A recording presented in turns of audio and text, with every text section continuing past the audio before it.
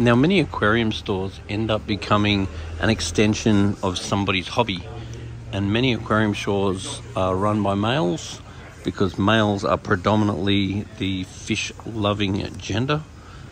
But what ends up happening is their shop becomes an extension of their garage, and often really isn't displayed with the sort of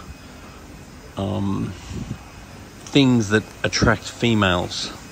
Now, females hold most of the purchasing decisions in Australia. Something like 80% of all purchasing in Australia are done by females. So it's really, really important that when you're displaying your shop, it basically has to be so a female is comfortable walking around.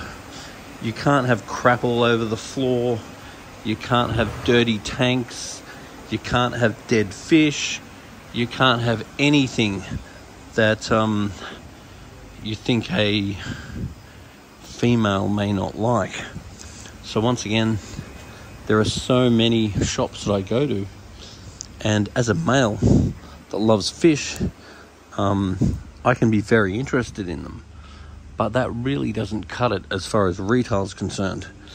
You really want to try and make it look as neat and as well presented and clear as you possibly can. So that requires plenty of stock and just doing what you can to make it as neat and nice. Because if you want to have a successful aquarium store, it's all about the wife. So often a male will come into an aquarium shop and he already wants to get an aquarium. You don't have to sell to him, but if the female looks at the tank and doesn't like the look of it, then that's sale over. And having nice display tanks is absolutely crucial, because those beautiful display tanks is what encourages people to actually get an aquarium. It also shows off your prowess.